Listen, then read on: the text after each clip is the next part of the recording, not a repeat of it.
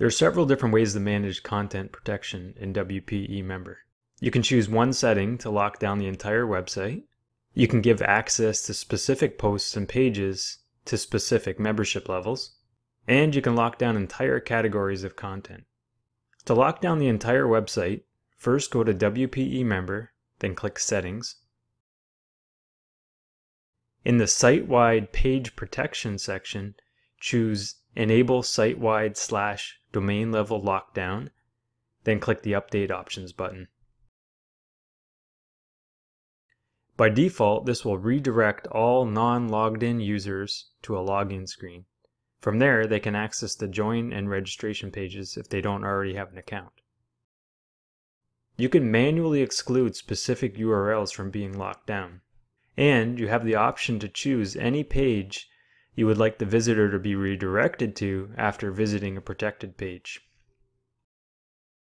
If site-wide protection isn't needed, you can lock down specific posts or pages.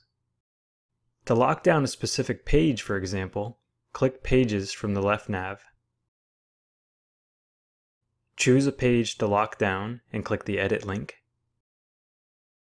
At the top right, click Screen Options to do a quick check to make certain that eMember Protection Options is checked. Check it if not. Close the Screen Options panel, then scroll down below the page editor. Choose Yes, Protect this content, and specify which membership levels are allowed access to it.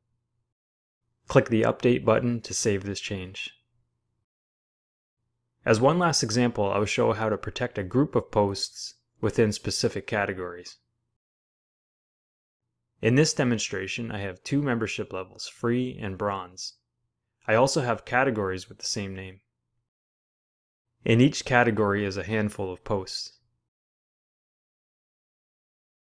Rather than go to each post individually to set up protection, I will protect the categories, which will in turn protect all the posts within those categories.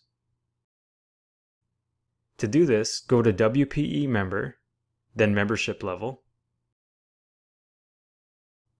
Click the Manage Content Protection tab from the top.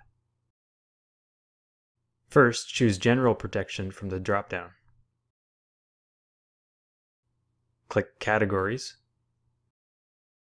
Choose the categories to protect, and then click the Set Protection button. Now from the drop-down, choose the membership level that you want to grant access to the protected content. In my case, I'm selecting Bronze.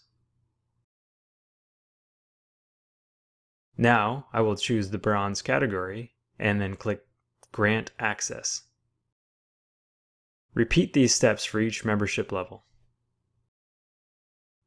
Now, if you visit the post editor for a protected post, there will be an indication that is protected at the category level.